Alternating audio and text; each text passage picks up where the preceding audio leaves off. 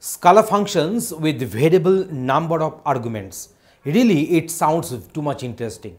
So let us show you that using one sample Scala code and its execution and explanation, how a Scala function can also have variable number of arguments, as when required we will be passing different number of arguments and it will be executing accordingly. So here is the demonstration. When we don't know that how many arguments we shall want to pass, then we can use a variable argument for this. So here is the respective syntax for us. So definition, here we are having this sum. So this is one function and args is of type integer, but here it can have multiple integer values and it returns a single integer as output.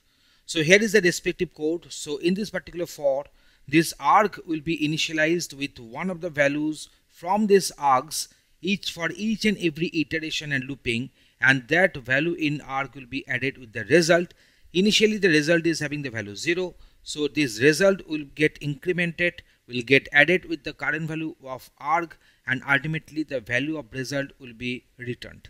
And as this result is getting returned, so it is of the type integer, so that's why its output argument will be of the type integer. So now let me execute this code here and let me show you that how the outputs are coming. So name of the function is sum, so I'm passing this value.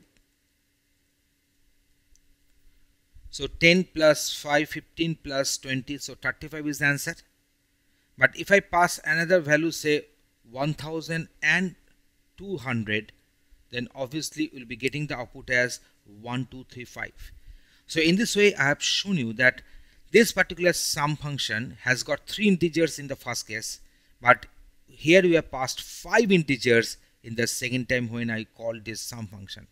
So in this video we have discussed Scala functions with variable number of arguments.